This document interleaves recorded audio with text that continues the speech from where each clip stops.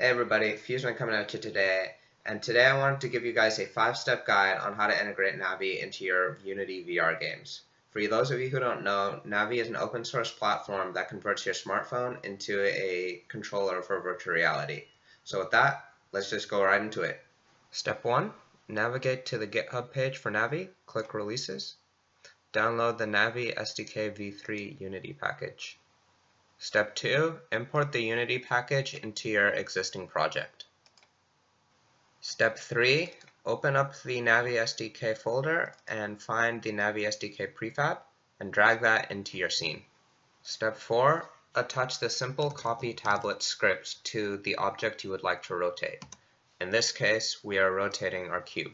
Step 5, test it out. So what we're going to do is run the app in the editor and then open up the Navi app on my device, tap with 5 fingers to reset, and as I tilt up and down, the virtual cube moves up and down.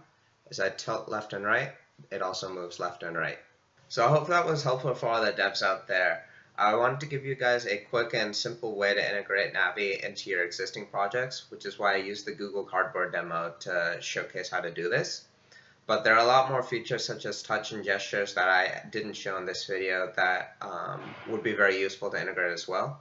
So I'll be definitely providing more documentation on how to use that, but if you'd like to see a video on that, let me know in the comments below.